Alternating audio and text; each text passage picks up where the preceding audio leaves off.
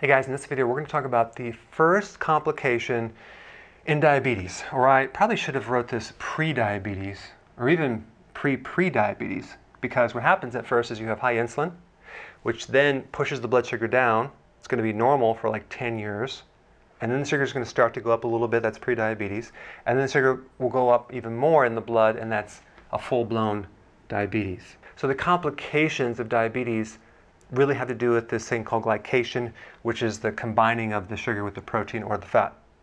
Now, you could also get glycation from foods by consuming foods with sugar and fat or sugar and protein that are heated. Okay, ice cream, for example, is pasteurized. So it's a lot of sugar, a lot of fat, not good. A donut would be deep fried carbohydrate. Then you have a hot dog in a bun, a burger in a bun, the fries. And by the way, when you consume the type of sugar fructose, it can increase glycation by 10 times more than other sugars. Okay?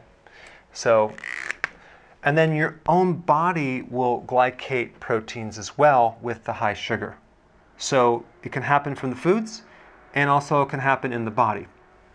Now, when people take medication for diabetes to lower blood sugar, because diabetes is a disease of high sugar, the question is, where does that sugar go?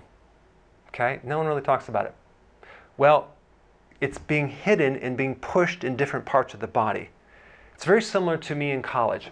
We had a house of college kids that lived together, and instead of washing our dishes, we would put them in a big tray in the pantry, and we'd all line them up. And would we wash the dishes? No. We would wait till they're completely overflowing.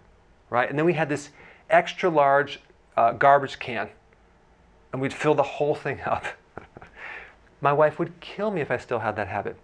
So what happens when you take medication, all that sugar is just crammed into different spaces until it starts rotting the body from the inside out. That's why, even though people take medication for diabetes, they still get these problems right here, because they haven't solved the problem of high sugar. Okay? Now, if you're new to this concept, I put a link down below for more information so you can know what to eat. All right, thanks for watching. Hey, I appreciate your attention, and if you're enjoying these videos, go ahead and subscribe, and I will definitely keep you updated on future events, live events, and webinars that we're going to do very soon.